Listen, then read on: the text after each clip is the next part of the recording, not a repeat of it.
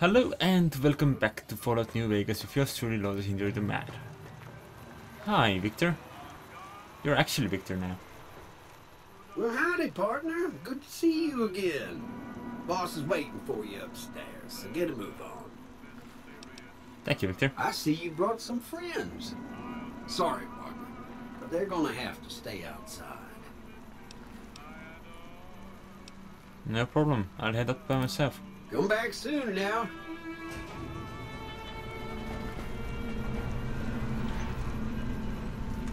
Nice. Wait, where's the... Oh.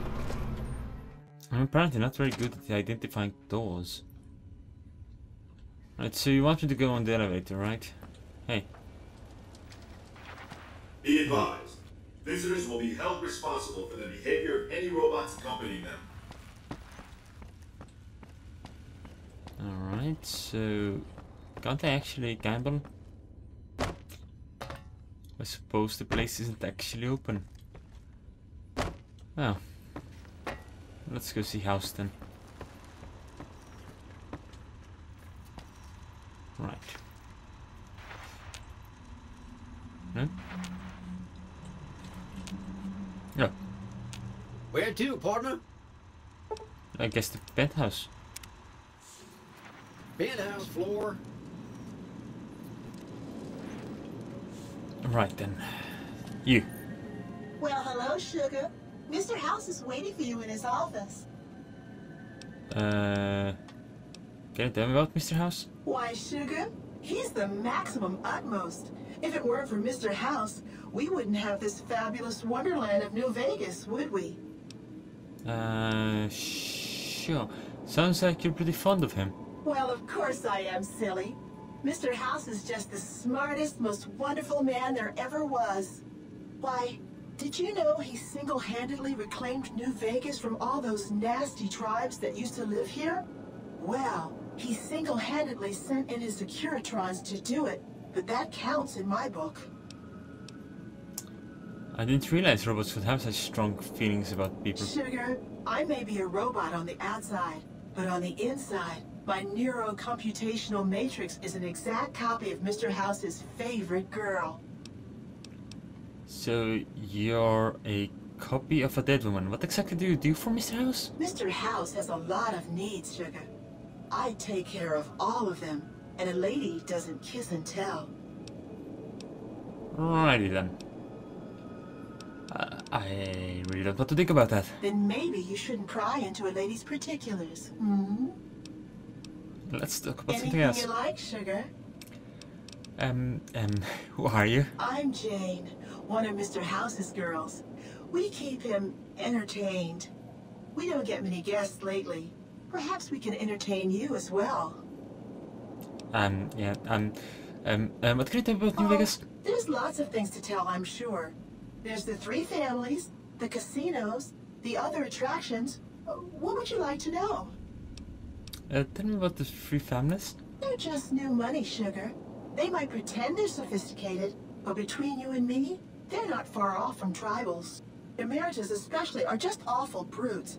The chairman and the White Glove Society at least pretend to have some culture.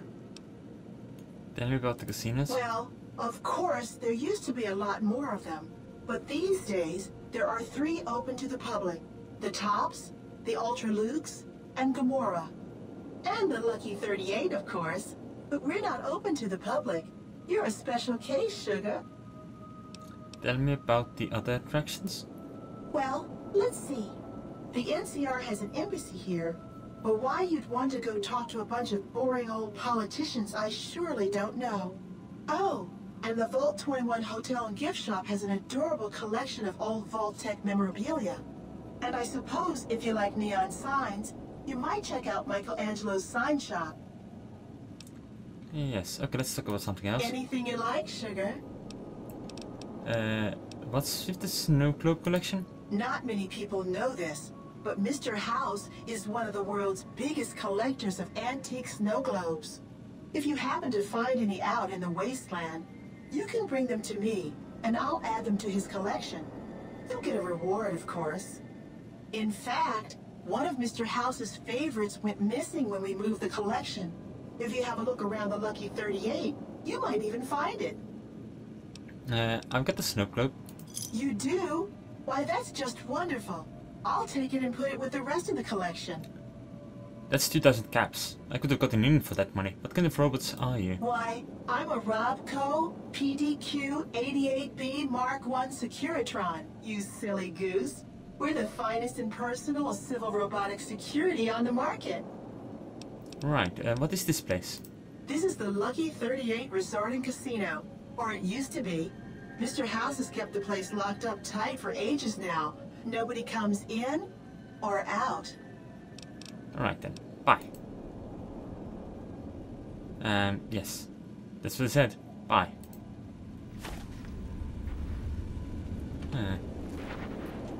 Alright, so where's the snow Enjoy globe? all the Vegas Strip has to offer. Maybe. Where is the snow globe? Moved the collection, but where was the collection prior to when they moved it? Oh, I'm allowed to take the pre-war money. Nice. And the cigarettes. It's like they don't even care about the possessions. Alright then. There doesn't seem to be any sign of the snow globe right here. What was that? I don't know.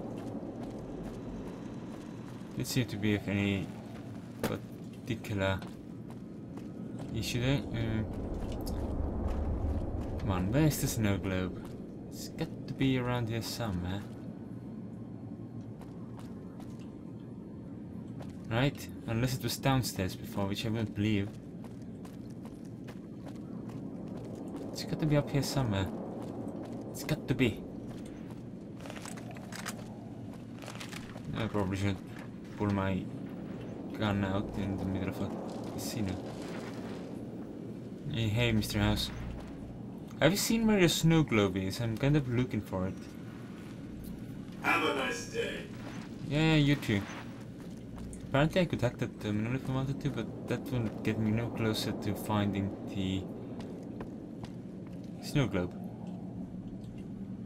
I can have a nap here, that's nice. Anything in the dresser? Casual wear. No sign of the snow globe. Nothing in the desk.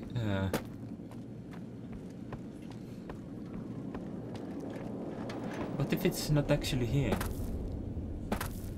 What if it's just a distraction? Hello, House. This meeting has been a long time coming, hasn't it? You've come a long ways, literally, and I suspect figuratively as well. I have to ask, now that you've reached your destination, what do you make of what you see?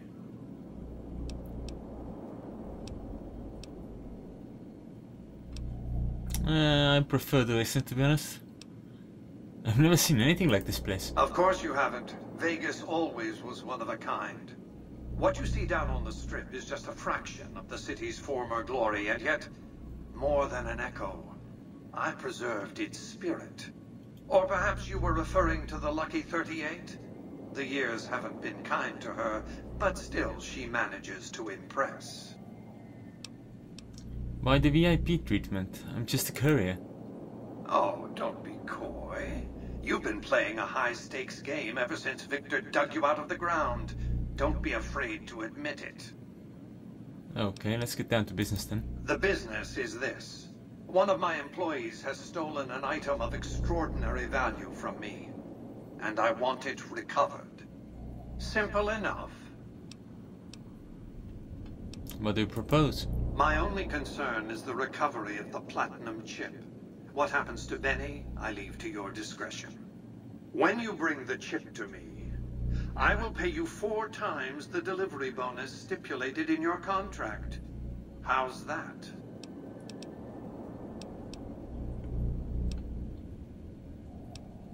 I have a few questions before I decide. What did you wish to know? What is the platinum chip? It's a very special item. There's nothing else like it in the entire world. It was lost a long time and difficult to find. That's all you need to know about it for this stage of our enterprise. Fulfill your contract, deliver the chip, and good things will come your way. The more I know about the chip, the easier I can find it. You might keep an eye out for any computers that Benny's been using. Maybe even a computer lab of some sort. I have a right to know more. That's simply not true. I am the only person to hold any rights pertaining to the chip. I designed it, and I paid for it, dearly. To develop that chip, I spent a sum of US dollars. Not the bottle caps that pass as currency these days, but a sum beyond counting. For decades, I paid salvagers to comb the ruins for it. And when it was finally discovered, tens of thousands of caps spent to have it brought here. We know how that turned out. Complete your contract, and it will be the last time I pay for the chip. Save your questions for then. If the chip's so valuable, why use a single courier to transport it? You realize you were just one of many couriers. The rest of them, dummies, so to speak? Add to that many thousands of caps worth of mercenary protection to screen your avenue of approach. Had I used an armed caravan to transport the chip, I might as well have been announcing to the world, this is important, attack this. I didn't want to attract the attention of groups like the Great Khans or the Brotherhood of Steel. Alas, the real threat was closer to home. Why don't you send your robots to the Dobbs to arrest Benny? Frontal assaults on casinos, not good for business. In any case, Benny would see it coming. And all he'd have to do is hold the chip up and point a pistol at it. Our foremost advantage is that Benny doesn't know that I know he has the chip. Let's not squander it. Let's talk about something else. What else did you want to know? Who exactly are you, Mr. House? I am Robert Edwin House, President, CEO, and sole proprietor of the new Vegas Strip. I oversaw the city's renovations starting from 2274 onward. The 3 families are my employees.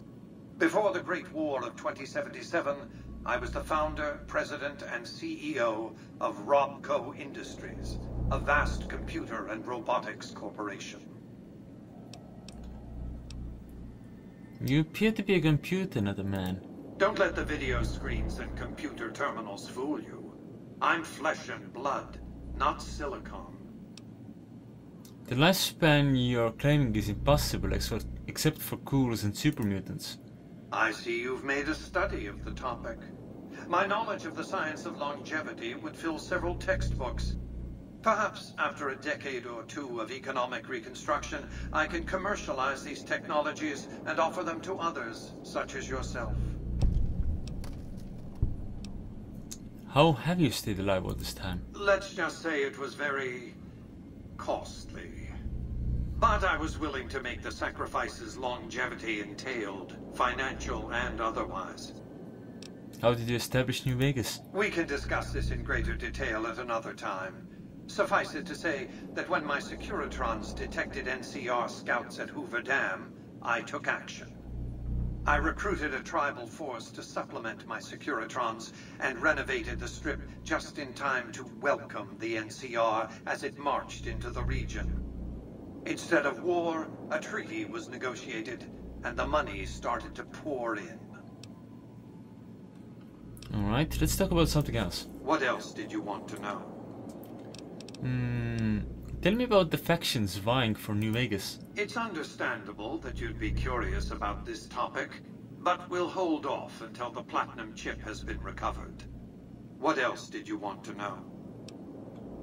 Tell me your terms again. As I said before, Benny's fate is yours to decide. Once you've delivered the chip, I will pay you the amount agreed upon. Alright, I accept those terms. Well enough. Return to me when you have the platinum chip in your possession. Any final matters for us to discuss? Yes, I have some questions. What else did you want to know? How to get to Benny? It won't be easy. Benny is always surrounded by at least 4 bodyguards, except when he's in his private suite on the 13th floor of the Tops. Yes, the chairmen are your employees, don't they take orders? It's more complicated than that. The chairmen share what you might call a tribal affinity. Look for a man named Swank, Benny's second-in-command. He's always been a reliable, if unimaginative, employee. Do your best to convince him that you're working under my auspices. If you have evidence of Benny's crimes, show it to him. Say I want to take a diplomatic approach. If you were to approach Benny in public, you might be able to leverage his fear of exposure to make him agree to meet with you in private. Any ideas on how I could catch him off guard? Sneaking into Benny's suite on the 13th floor would be very difficult, but not impossible. There might be guards. Certainly there'd be a sturdy lock on his front door. Let's talk about something else. What else did you want to know? Tell me about Benny. Benny has led the chairman ever since I recruited his tribe 7 years ago. Until his recent misbehavior, I'd planned to make him my protege. Maybe if I'd begun grooming him sooner, none of this would have happened. What useful do you have for a protege? To achieve my aims, I require a capable human agent to perform certain tasks. I knew Benny was ambitious, even ruthless, but I believed he would do the job so long as he was incentivized appropriately. Obviously, I miscalculated his drive for supremacy, but in any case, you've come along. A more than suitable replacement. Why did Benny betray you? I have to think that he found out about the platinum chip and mistakenly convinced himself that he could use it to his own ends. One of the problems of a tribal workforce, I'm afraid. No intuitive understanding of how complex technologies can be. Why didn't you intervene sooner when Benny ambushed me? Why didn't Victor intervene sooner, you mean? Good Springs is a bit too far away for me to reliably control a Securitron agent by remote. I can send and receive packets of data at best. Victor's combat algorithms determined the proper course of action. Benny and his thugs were more than a match for a lone Securitron. When he alerted me, I instructed him to approach the site after Benny and the others had departed. Alright, let's talk about something else. What else did you want to know? Like how to kill you. Well enough. Oh, I didn't know Be I on your want to do way. that. Hey, tell me where the globe is. That's all I want. What does this terminal do?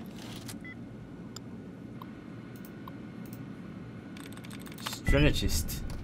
Seriously? Okay, I'm cool with that. What does this do? Open antechamber. No. Okay. Enjoy all the Vegas Strip has to offer. I'm sorry, I was tempted to open the antechamber to see what was over there, but I decided I would not because you would probably get angry at me. And stuff. And that's probably not where the snow globe is. Probably. Where is the snow globe collection currently, anyway? Is it downstairs somewhere?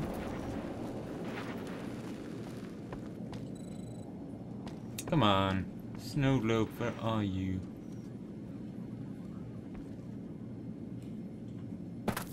I don't see any signs of the current collection.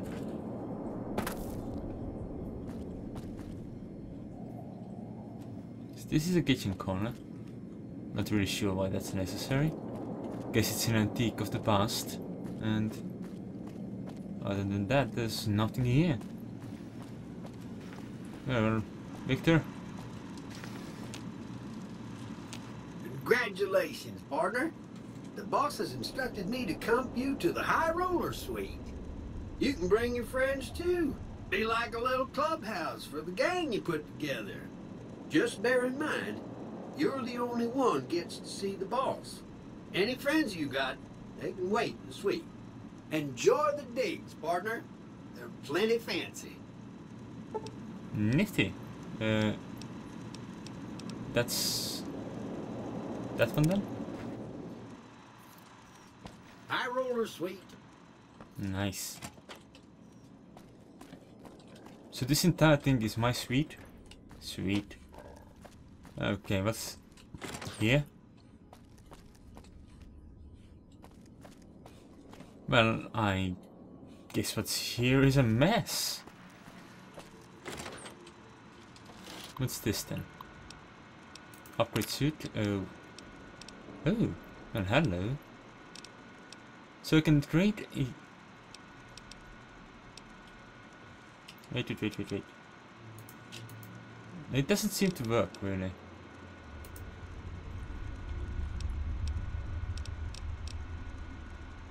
Why is it...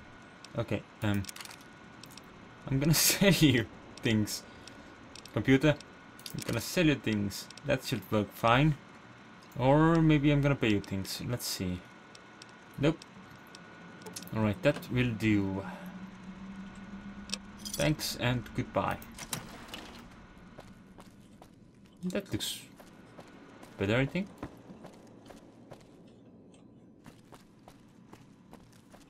Less... no, still a mess. Never mind. Not really sure what weird difference I made here. Well, I have a weapon trunk. Weapon trunk number 1 and weapon trunk number 2, where I can place my... that gun. And my weathered 10mm pistol. And my red slayer. And Tinky the T-Rex souvenir. And chopper. And I think that's it. Cool. I probably have a wardrobe somewhere as well. Yeah, plenty. Ooh, what's in here? Pre-war hat and 30 pre-war business wear. Is there dry cleaners here or something? Casual wear and a bonnet? Or however that's pronounced. Don't really know. What else do we have? Ooh. A path? A path even. Or maybe a plunger. Yeah, that's certainly something. Where shall I keep all my spatulas?